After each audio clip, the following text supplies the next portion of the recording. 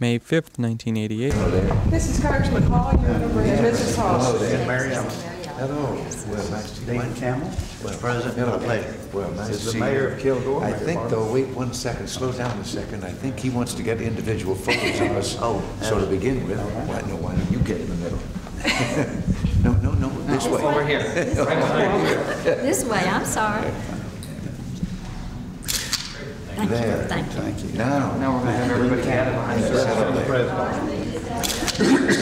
That's Mayor Barbie, Mayor of Kilgore, your supporter, Mr. President. big supporter of yours. That's Coach Evelyn Blaylock. She's the brains My and pleasure. all the, Thank you. and then begins the players. Well, hello there. Kim Scott. Hello. Pam Hudson. Pam Wells. Hello there. Barbara Lake. Hello.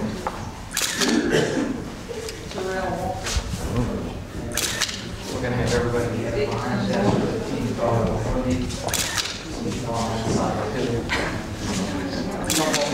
It's like talking.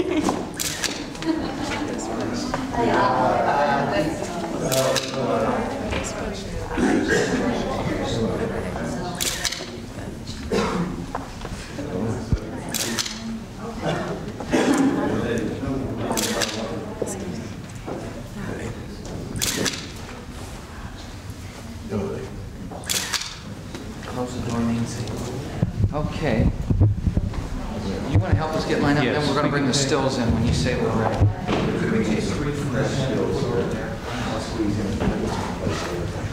If I can. Mr. President, it's going to take us about 30 seconds to get it lined up for the press photographers. Well, let me just say one thing. I know you regret that one game. I don't. I have to explain to you. 33's been a number very close to my heart for many, many years. It was the number of my jersey when I played football at Reagan College. And I was the 33rd governor of California. And when we finally found the dream place, the ranch that we bought several years ago, the man was kind of making the deal for us. Called me one afternoon, this was for about a year and a half making that deal.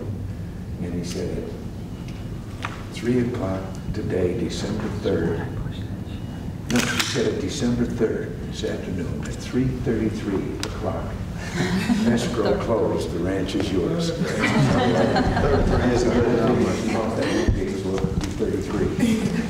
We certainly did not complain. Push the chair in here and let you get in place, and then we'll bring in the other stills. Bill, how's that look? I thought you could bring them in. I was stalling.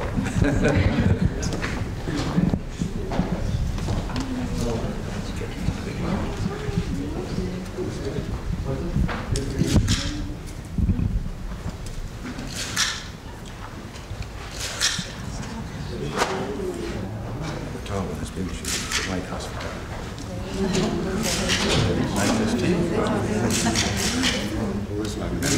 You remember when Angela Sadie played for Stanford? Yes.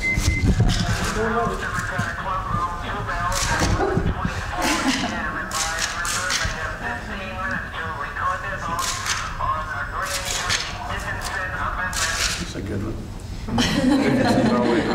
It's a good time to get in the last word, Mr. President. That's where I am with the You can fans. go ahead and start your presentations then. Mr. President, we would like to present you some souvenirs from Kilgore College first. A Kilgore College Lady Ranger hat to wear on your ranch. We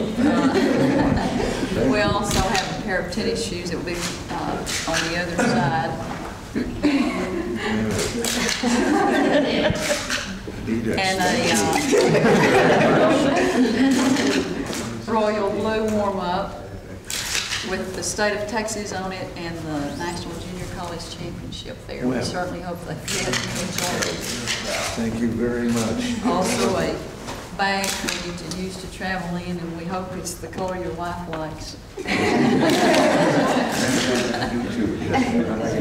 I think I redeemed this. Mr. President, from Dr. Sheriff McClellan, President of Kilgore College, we would like to present you with a couple of our publications. Number one is the college yearbook, a copy of the Ranger. Hope that you'll enjoy it. Well, The second is a copy of History of Kilgore College.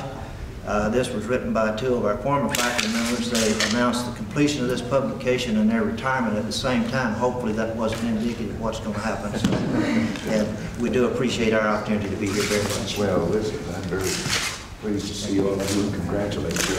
Mayor has a presentation. Mr. President, on behalf of the city of Kilgore and the author of this book, The Glory Days, depicting the oil boom in East Texas, I want to present that to you. And then by the same author, Mr. Jack Elder, Gory Days of Texas Ghost Tales, that I'd like to present to you that maybe you can have at your ranch. And one last thing, this is a replica, as you know, of a pumping jack. Yes. East Texas oil field. This pumping jack should be about 20 feet long and about 16 feet high, but because of the economic conditions in Texas now, this is about what they have shrunk. So it is my privilege to present this to you, and also a pen for you to wear. Well, thank you. Thank you very much. Mr. President, before I go vote to strengthen the defense of this country, I want to give you a Hall good luck penny that I've used in all my campaigns since 1940. Well, God bless you. thank you. Take that and work on Gorbachev with it. You all know I'll have to go vote. Right. Good to see you. Thank you. Last but not least, we did not forget your wife, Mrs. Reagan, and this will match yours. Well, my goodness, thank you. I have a vote, Mr. President. Thank you, sir. Thank you, Congressman. Thank you, Congressman Paul. As I said, congratulations. Thank you very much. Good to see you all. Have you here. But I didn't know you were going to come laden with gifts. It is our privilege. And we just thank you for taking a good time to see us, sir. Well, some days here are more fun than others. I understand that, yes. Thanks again. Thanks again. We're very appreciative of what you've done to take the time to see us. Please do. Congratulations. Thank you.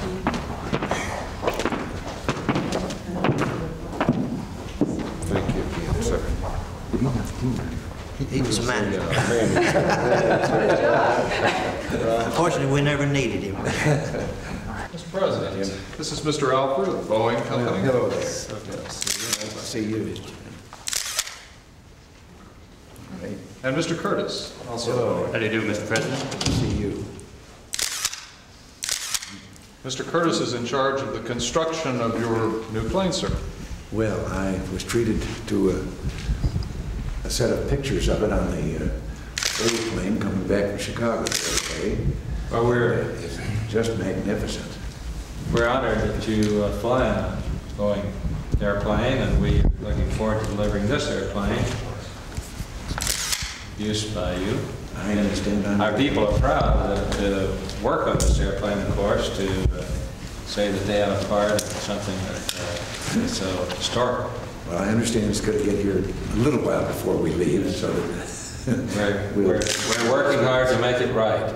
Oh my golly, well, it's just magnificent. But we just wanted you to know that we're honored that you saw us, and we want to make this presentation. Well, I thank you very much.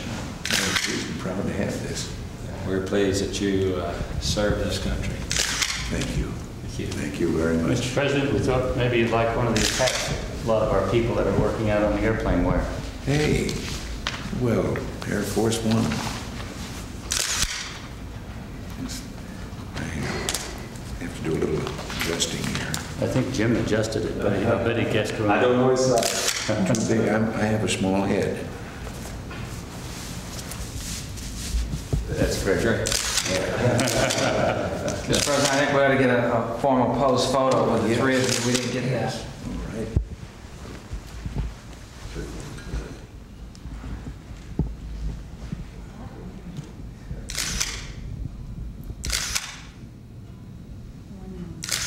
Thank you. Well, all right. Well, pleased to have this. That's wonderful. Thank you. Thank you, Mr. President. Thank you, sir. Thank you so much. Right. Thanks, sir. Thank you.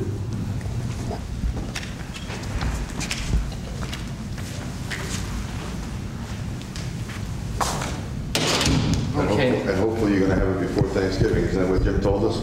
Be a little different than the regular one. Well, I mean, in reality, the fullness of the main plane, that it doesn't It doesn't have quite the height. the hump thing Yeah. up there. Boy, it's a streamlined, beautiful thing. That photograph that they showed me, nothing in it, but taken from back here in the tail, looking up. It was looking like a subway. Yeah.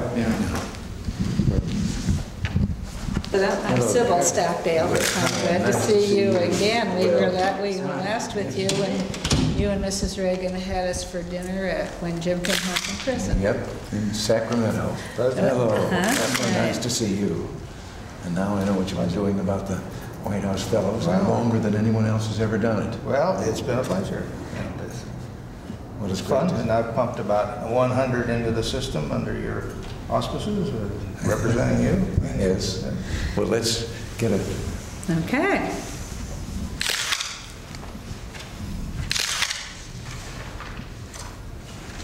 Glasses off. Oh, okay, good. Thank you. Thank you. Well, I thought I was going to tell you that I was Sophia Loren. I know that they sent you in the briefing part about the part in our book where you called me up when you were governor and Jim had been in prison. And I thought, good, you said this is Ronald Reagan speaking. You called her in Coronado one night. Right. And it was very early on in the POW days. And I thought, goodness, what man in my life do I know with such a wonderful voice? And you said, this is Ronald Reagan speaking, and I was tempted to say, I thought it was somebody fooling, I was tempted to say, well, this is Sophia Loren. I got some answers like that. I would imagine Yes. so. Yes. I would imagine so. Well, you're doing a wonderful job about the POWMIA thing.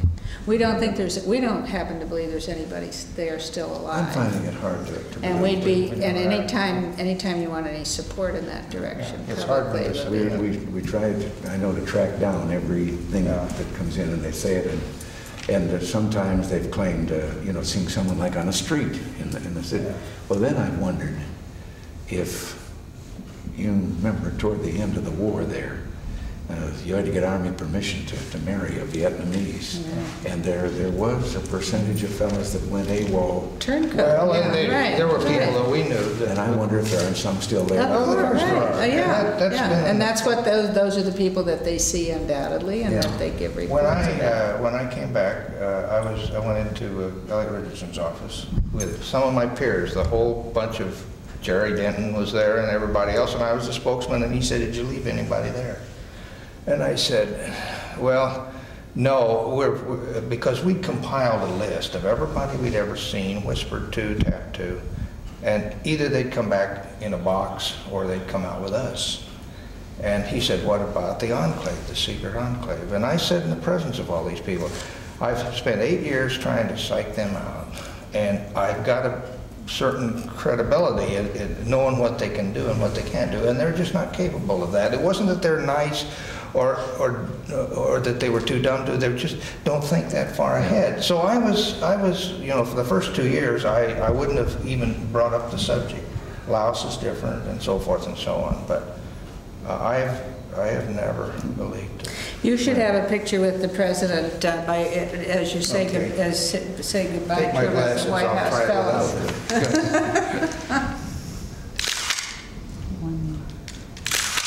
Thank you. Okay, now. Okay. A couple of souvenirs here. Okay. And they are just souvenirs of your visit to the Oval Office. That's lovely. That's a Thank you bookmark. very, very much. Give our best to Mrs. Reagan. I It's sure very will. nice of you to see Well, us. We appreciate good it. to see you. You look wonderful. You're doing a great job. See you in California. Right. Bye-bye. Bye.